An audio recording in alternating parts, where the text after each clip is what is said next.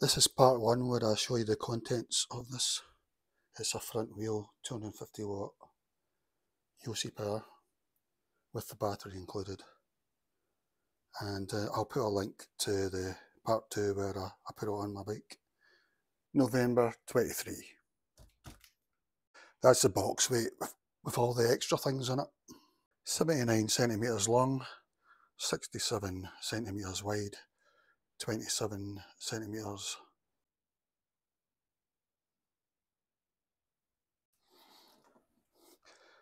£12 kilograms. It's pretty easy to lift for most people.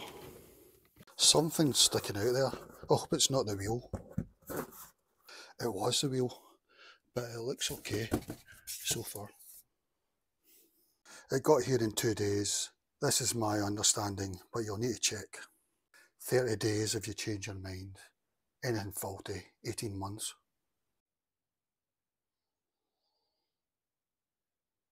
This is a bit that was touching the side, but it looks okay so far. Free bag, but I don't need to use it for anything. Cables, brakes, tools, and then it's got the crankset thing for your crank, a light, and the display screen. Battery. It's really heavy. Don't lose anything. Plus keys. About 4 kilograms. This is the battery. It was made 7 months ago.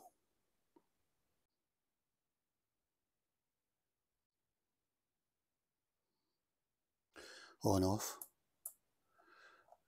Charge to charge. You hope these match up with your bottle cage screws, I guess. That's centimetres, that's inches. Don't know if this is any use to you. Well, they are adjustable a bit.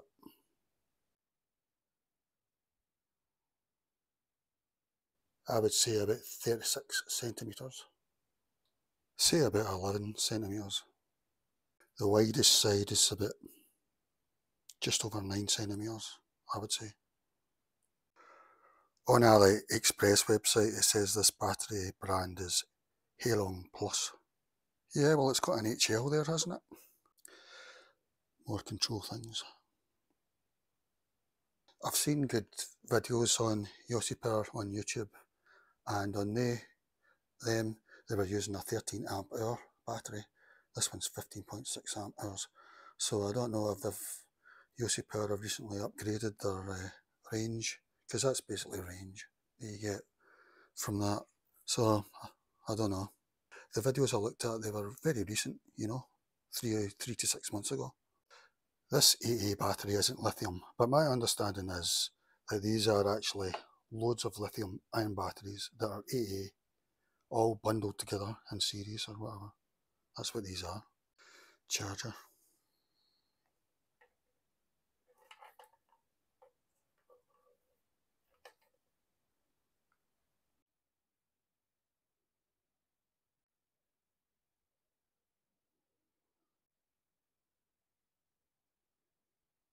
It's quite heavy. Don't take this as fact, but about 3.6 kilograms. This is a front wheel motor, so I'm presuming I put it on this way, although I might be totally wrong. But you need to put it on in the right direction, I guess. I wanted a 700C wheel, and that's what I got. Although I would call it a 622mm wheel. 700C is actually archaic, but it's what most use. And to make it even more confusing, apparently 28 inch is the same size as well. So 28 inch, 622mm or 700C. This is probably what you'll get. And to make it even more confusing, I think in America, 28 inch wheel is a 29 inch. Don't quote me on that, check for yourself, but on the website it said 28 inch, but I think it also said 700C, so, but I'm looking at 622mm because that is the official measurement they should be using. This wheel is for disc or V-brake.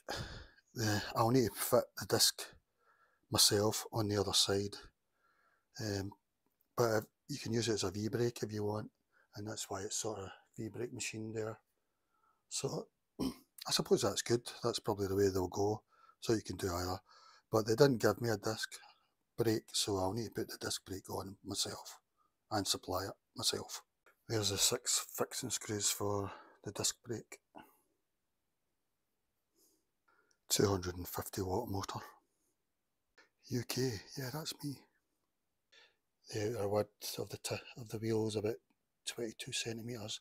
I think internal's meant to be about 19 millimetres or something. That's a pretty standard for sort of road bikes, hybrid bikes, I think. So that's pretty good for me because I'm wanting a sort of road bike type. I'm sure that's a pretty common size width.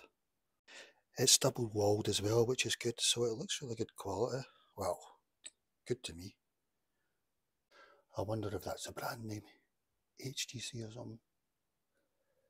I mean, it looks as if it's meant for 250 watt motors, or electric, I don't know, but oh well, it is, because it's got that on it. But it looks pretty good quality. I've heard people say that spokes have broke. Well, I've heard people on YouTube say that, but not in this. I don't know anything about this brand at all.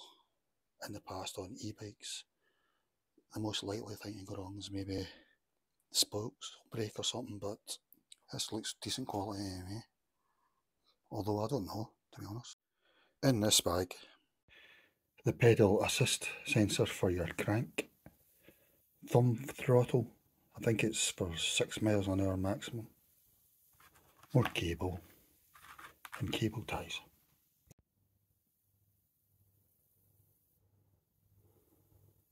You put this on your left side crank and it's so you can't go faster than 15 mile an hour. That means at that speed the battery will cut out. So that's for UK law. Apparently these won't fit Hollowtech ones, the ones you get with the pack. You'll need to order them separately from Yose. So you would need to order a Hollowtech pedal assist sensor from Yose. I don't know if other ones would work with them. This is a thumb throttle you put on the handlebar. But in the UK I think throttles are illegal, so I'm not putting mine on. But from what I've heard, this only goes at 6 mile an hour maximum anyway. It might even be 6 kilometres an hour. I think it's meant to give you a sort of standing start in that, but I don't think any type of throttle is legal in the UK. If you have one, you're classed as a moped and you need to get a driving licence and all those sort of things. So I won't be putting that on. Here's a main set of cables.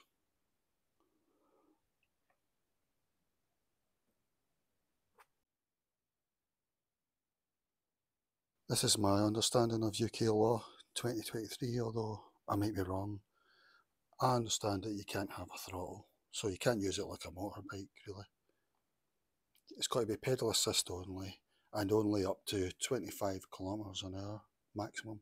After that it should cut it, and you can only have a motor up to a maximum of 250 watts. So they give me a throttle, which I hear is about 6 mile an hour max. That would be like a motorbike that can go up to 6 mile an hour, but my understanding is it's illegal anyway, so in the UK. I could be wrong though, so please check. They give you the tool to put the pedal assist sensor on the left crank, so that's what you'd use for that. Put on your left crank. This should fit most, I think, but probably not all. It's something like you screw that in and then, I don't know, I've been watching people, you screw that out, that takes the bolt out. Hopefully, it's probably the most awkward bit, but hopefully it'll go alright. They give a set of Allen keys.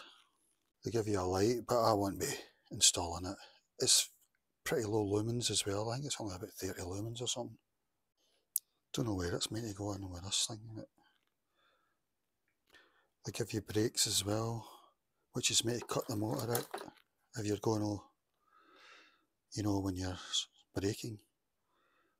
I don't think I'll fit them on at first, but I might long term, but I'm just not going to bother with them.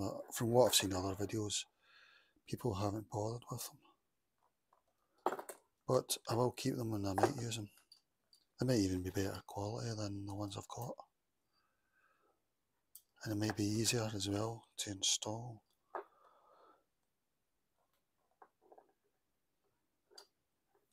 The brake levers won't work with hydraulic brakes. You'll need to either order another set from Yose, or just not use them at all, or get them from somewhere else. 2 keys. This is to take your battery off the bike. I presume 2 of these go on your bottle cage fittings. I've not worked it out yet. Display. This is the first time I've put a e-bike together, by the way, in case you hadn't noticed.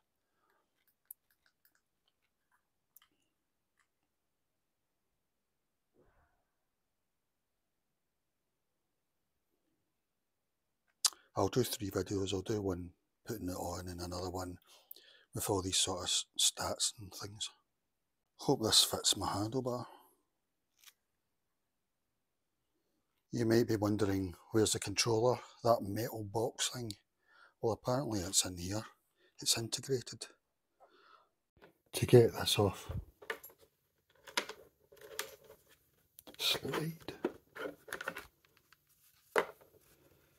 And there's the integrated controller, which is usually an ugly silver box you need to put in a bag. That's great because usually people put them in a bag like this, the controller. It's a sort of metal thing that looks like a transformer or something, and it's got lots of wires that go in and out of it, and usually people stick it in a bag like this. I'm not sure if there's any downside in integrating it, you know, maybe it makes these things bigger and wider or something. That's the only downside I could think of, because to get rid of the controller, which is a very ugly thing that you'll see on websites of other manufacturers selling e-bike conversion kits, you really want to do away with the controller if you can, and if it's in here, that's even better. There's a lock thing there, make sure it's down, unlocked. This is the first time I've done this, so bear with me. Slide. Don't unscrew them, that's what I done. That was a mistake. It's locked in place, there. It's unlocked. And you put this on your bottle cage, on your down tube, in the screws. Between that and that. Hope it works out for you. That's it, guys. I'll do 2 other videos, one fitting it and the other showing you as much as I can of the info that I've got. Bye.